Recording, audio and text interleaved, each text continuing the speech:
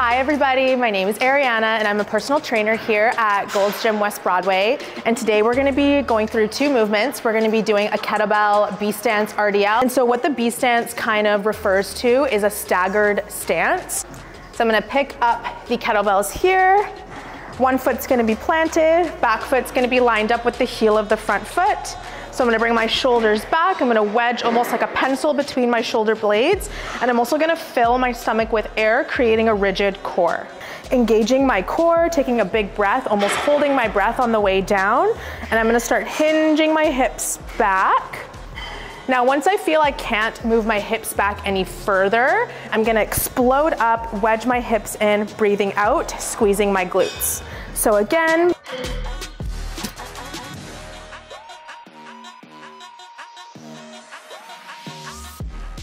so that is our B stance RDL.